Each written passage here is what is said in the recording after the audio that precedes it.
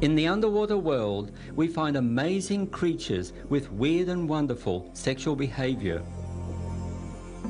An exotic dancer which has a penis inside its mouth sharp enough to harpoon its food.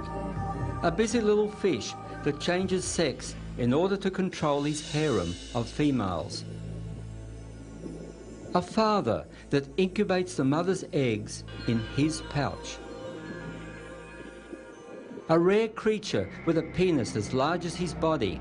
The penis is released and homes in on the female like a missile. A fantasy world, but real. The Exotica and Erotica of the deep.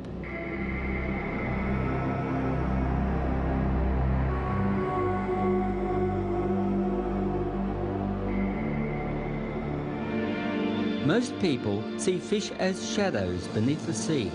A fisheye view is very different. Over eons, 22,000 species have evolved an incredible diversity of reproductive techniques. As I film these creatures on Australia's Great Barrier Reef, the camera unveils these intricate and often bizarre rituals. The flatworm is a flamboyant dancer. They come in a diversity of colour patterns.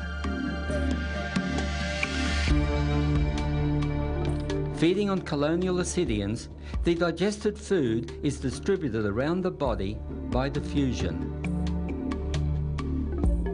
In all appearances, a simple, elegant animal that graces our coral reefs. Let's look a little closer. The flatworm has no anus, just a mouth, or two mouths for this species. Inside the mouth is a penis. All flatworms have one, for they are hermaphrodites, each animal having both male and female sex organs. Some species have two penises, and they are sharp enough to impale food, then draw it back inside the mouth.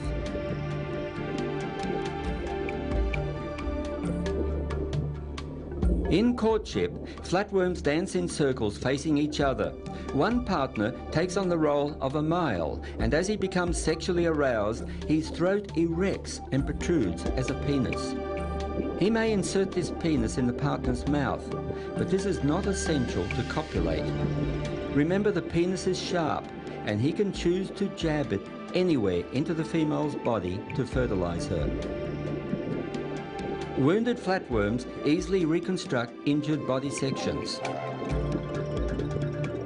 What a graceful, amazing creature.